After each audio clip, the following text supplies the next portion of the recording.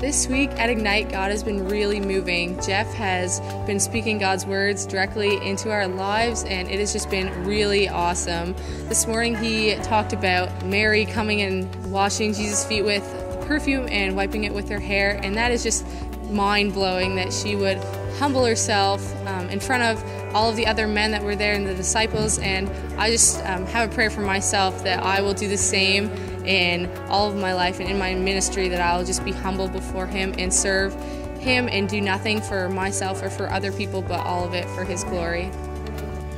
Man, God's just been up to some great things today, and even yesterday with the 24/7 prayer, God calling the whole campus to pray, just being challenged by Jeff Eckhart to just give more,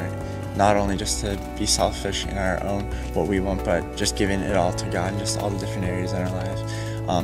Definitely God's moving, and I feel myself that